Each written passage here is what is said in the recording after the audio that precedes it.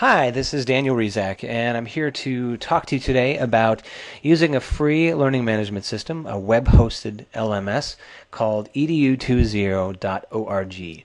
And this is a case study. I'm going to tell you the good, the bad. Let's start off with the good, okay? We're going to talk about the look and feel, and I'm going to talk to you about the tools EDU offers, and then I'll talk about functionality and finally some security issues. The first thing you can notice is that the look of EDU 2.0 is very engaging. All right, it's blue, it's green, the colors are nice, and it was designed professionally. And I think that does say something for when students, are using internet or the internet or using different websites. They can tell the difference between something that's been professionally designed or something that looks like a crackerjack design. Right off the bat, and I logged in as a student, so you can see that there is some organization here. 5 tabs. These 2 tabs I don't use very often, but this tab they use all the time. As you can see, the look here is of a social network.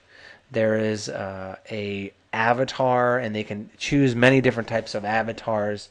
It has a comic book feel, and they have messaging, and they also have little notes here if they've missed or if they needed to be reminded about assignments.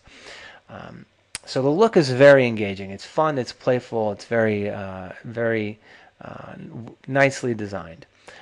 Next thing I'm going to talk to you about is the tools. And when we go to Learn, we're going to go to the class, and there are many different tools that we use in class on EDU 2.0, and this is the biggest one, this tab right here, collaboration.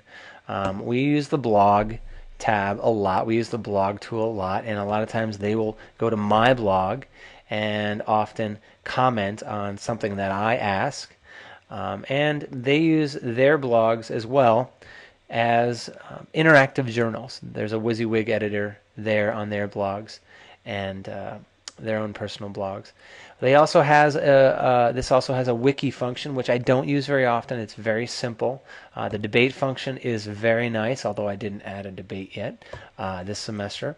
But basically there they can vote on a critical thinking question and or a proposition that I put up there. There's groups. I don't use groups very often.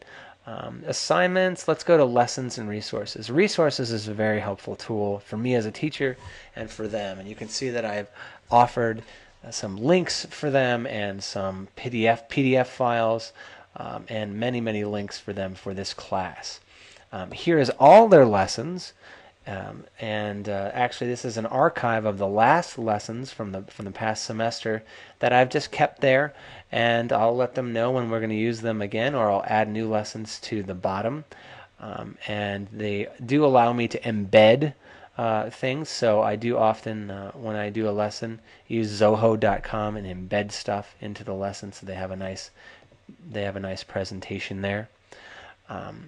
And there's a calendar function. That is the next thing. Whenever I add a lesson or I do anything, I put it, it goes into the calendar function, so they can check that to see if they have any upcoming tests or quizzes or homework assignments that are due. Okay. I do want to show you what things look like from a functional aspect, from the teacher's side of things. And functionally, since I did talk about tools, I'm going on a function now.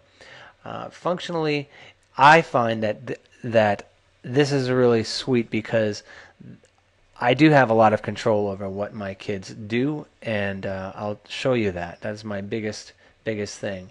When I signed myself up, you can see here that I can allow many different types of functions. I can allow the kids to create their own classes if they wanted to, groups, family, games, photos. I can turn these on and off at will, and that's very helpful to me. This is a walled community, and inside the walled community that provides additional security for the students, and it means that basically they can only communicate with each other in this in EDU 2.0.